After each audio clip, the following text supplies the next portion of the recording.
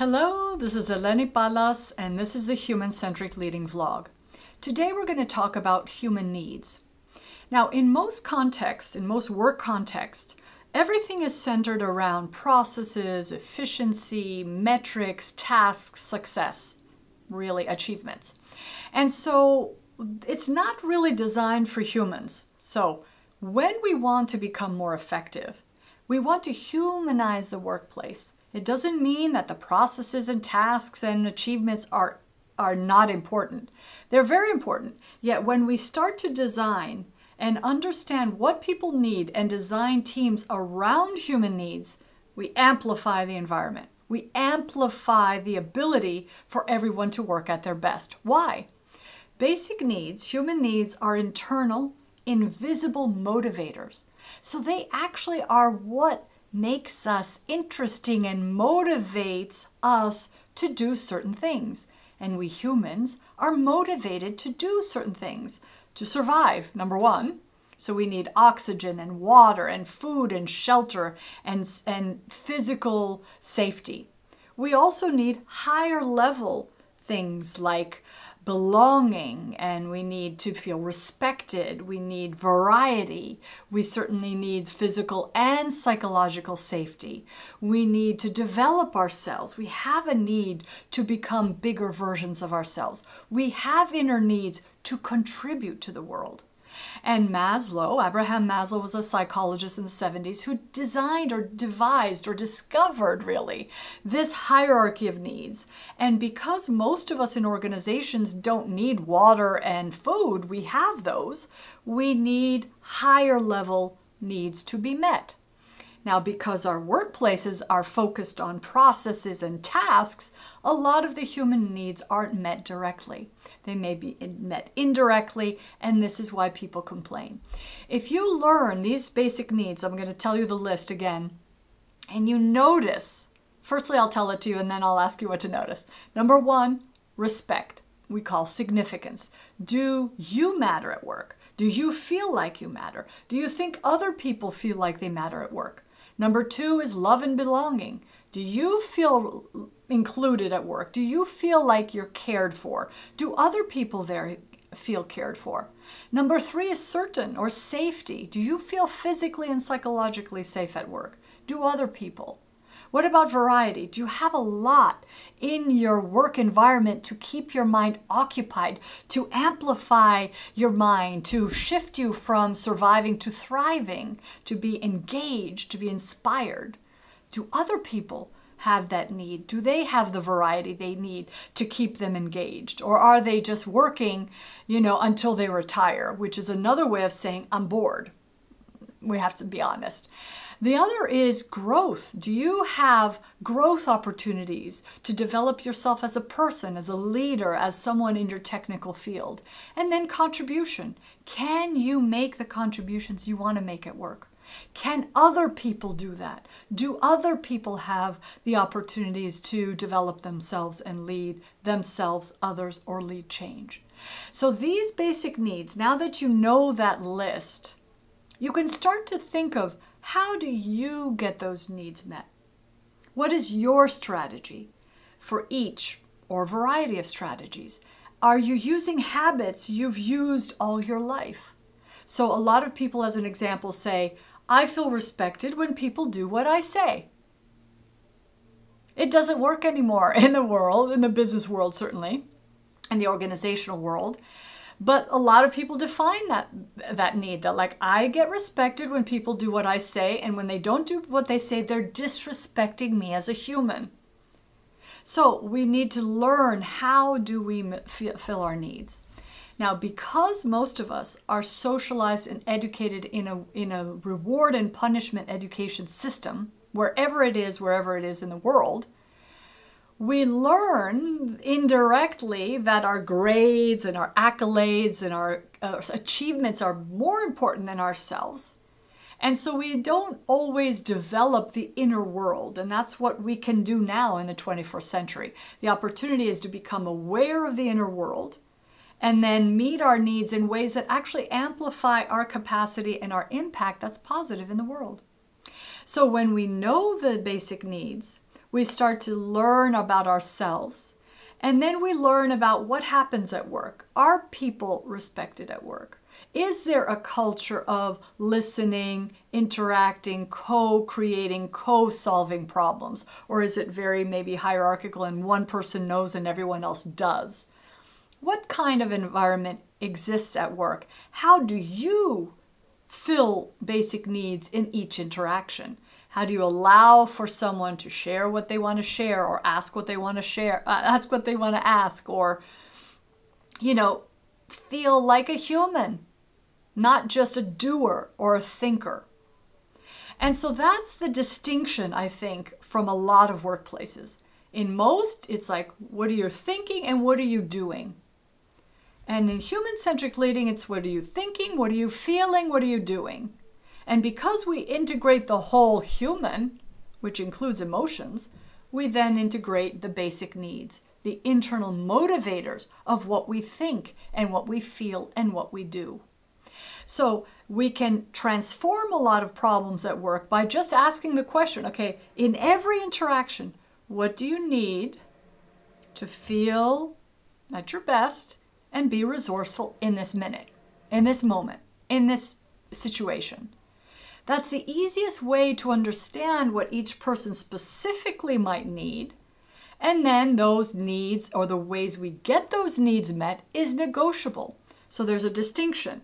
The need, which all humans have, and the way those needs are met, the strategies for getting those needs met. That's the same language as a nonviolent communication, if you want to study that. It's a very good model, and it's included and integrated into human-centric leading. Because whenever we respect the whole human, the whole person, we have to respect what do we think, what do we feel, what do we do, because that's the inner architecture of the human experience. If we exclude emotions, as we have in the last numerous centuries, we are imbalanced. We don't have our whole selves. We have to acknowledge that emotions are part of being human, and then we learn how to use emotions as data, how to create rules of engagement in a team as to how emotions are expressed. We're going to be frustrated, we're going to be overwhelmed, we're going to be tired, we're going to be disgusted, we're going to be angry or happy. We're going to be a lot of things at work, and how do we process that? That's for another video, by the way, called Emotions as Data. But for this one, it's what's the distinction between a need and a strategy for achieving the need. So let's say you go to someone, they're having a problem, they're stressed out or they're frustrated, and then you ask, okay, what do you need to, feel better or feel good about the situation and resourceful? And they say, I need more budget. Okay, well, what would you do if you had that budget? I'd be able to do this and this and this. Okay, and then what would you have? Well, I'd feel like I'm doing my job in the best way possible. And then what would you have? And then, well, I'd feel like I'm responsible because I'm bringing my best to work. And you realize that's a need, to bring one best to work, to be, to say I matter, I contribute my best. You see how easily things map to needs in this example. And you can start to say, okay, so if we don't have budget, what could we do? How could you and us as a team be responsible agents of the achievements we want to have at work and goals we want to achieve as a team? How do we do that with this and this and this constraint? And there's a much more productive and constructive discussion you can have, because you've already, in one sense, acknowledged the internal needs as if they matter. So whenever we acknowledge what really matters to us humans, we can be more resourceful, meaning thrive. Because survival is an enormous amount of resourcefulness that we need to survive. Thriving is a totally different type. It's like we don't need to worry about, survival, so we can rise above it. We don't need to worry about our status and our jobs. We can look and we can say, what can I contribute in this moment? What can I give? How can I deal with this or this constraint? So that's when the finesse comes in, where it's saying, okay, these are the needs. We all need to feel respected and psychologically safe and certain and included. I'll use those three now. and we devise and decide how to achieve that on a team. And then these are the needs that the strategies we bring in coming into a team. Like we're adults, we bring in our own experiences of life, and we're like, oh, I need this way or else. That doesn't work. That's where the negotiation comes. Okay, if you can't have budget, what else could we do together? How can we get this done? How can we help you really bring your best knowing we have this constraint? And so it becomes a much more sophisticated dialogue and, innovative way of thinking about things. So it's not, I need this or else. That doesn't work in most relationships of more than two people or more than one person, right? In any relationship, or else doesn't work. There has to be an or else. There has to be many ways for us to get our needs met. So as you notice challenges in your workplace and you want to be a change agent, you want to infuse positivity, inspiration, problem solving at a human level, which acknowledges our basic needs, then you're able to amplify your ability to contribute because you know that you can work around needs and say, okay, we all want to be respected. What do we do? Like, how do we achieve that knowing we're all different people who are very diverse and come to a specific workplace? Or what do we do when we all do need more budget to achieve our goals and we don't have it? What will we do? How do we respond to that constraint and that challenge? And so this is a way to infuse humanity into our workplaces, is to start to cultivate interactions, conversations, problem solving, discussions around what we need to feel and how we can meet our needs so that we are resourced and we're shifting from survival to thriving. And thriving is when you feel good. You feel open, you feel you're creative, you're able to access new ideas to solve problems, you're energized, you're engaged. This is a way we feel when we're thriving. And if you don't have that at work, if you're more surviving instead of thriving, you can start to say which of the needs are not being met in functional ways or healthy ways.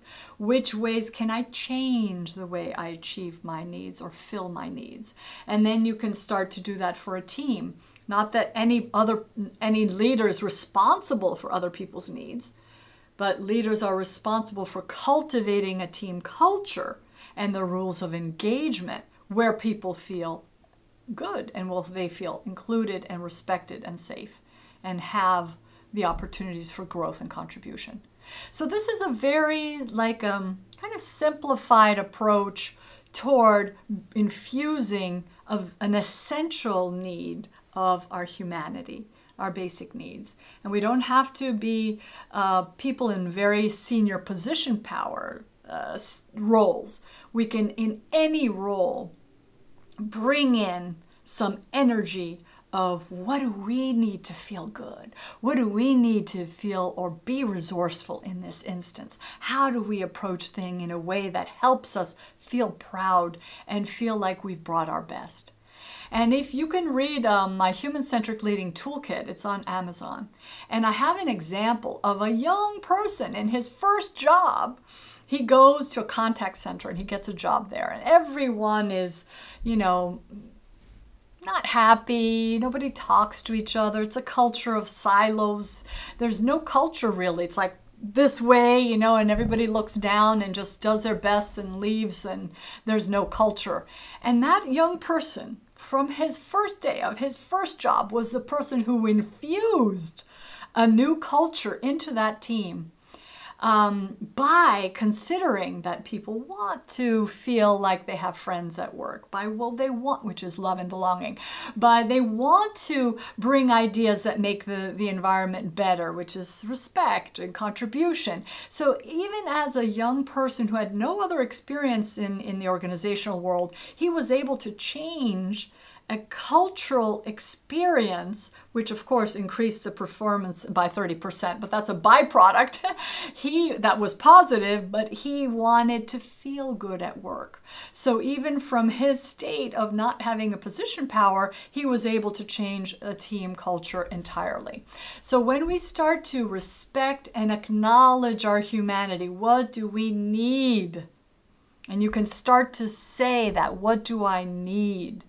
It's usually not external things. Like if you had all the money and then all the resources and then everything you think you need, would you be in a state of resourcefulness? Would you have a calmness, an inspiration? Would you be engaged?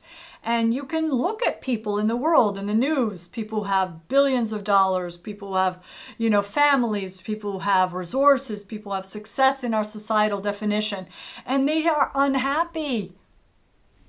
Because usually the external things are not able to satiate our inner needs in the way that communication, a relationship with self does, and a relationship with others does. So that's food for thought, and I encourage you to write that list of human needs and study it. Look in the dictionary. What are 5 definitions of each term? How do you fill each need for yourself? Well, how do you want those needs to be filled? What are 5 ways to filling those needs? Is the way you define those needs trapping you at work? Like, do you feel like it's this or else? And that's a trap, right? Because that's too simple and too inflexible for a world with so much change and uncertainty. So start to look at yourself first. And then when you have an understanding of the way you would like your needs to be met, and you start to do that for yourself, then you start to look at the team and say, oh, I'm noticing that, we're not always open to new ideas because we're too stressed, or we feel like we have to work without regenerating or sharpening the saw, as Steve Covey used to say, in terms of regenerating, rejuvenating ourselves, but also learning new ways of doing things. So that's how we can infuse that into every conversation or in the climate at work, so that we start to humanize it. And so human needs is one of the elements of human-centric leading. Because remember, human-centric leading is the whole person and is the antidote to the challenges we have in the workplace. Because in the workplace, whether we can see it or notice it or not, it's actually designed around seeing people as replaceable cogs in a wheel. And that thought affects how we feel, affects how we behave, and creates a really huge domino effect of the challenges we see at work.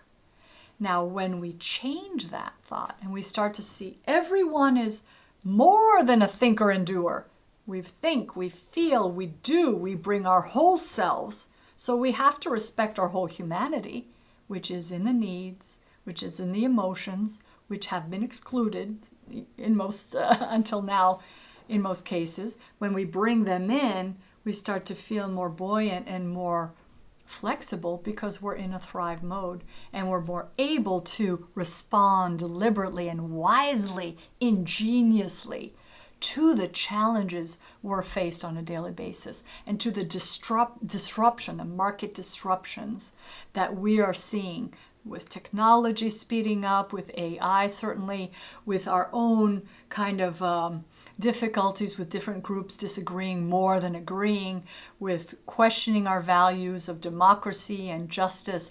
And so a lot of things are changing. We're in a very interesting historical period, and the more we move toward humanity and design conversations and cultures around that, the easier we can get along and actually solve the problems we have in ingenious ways.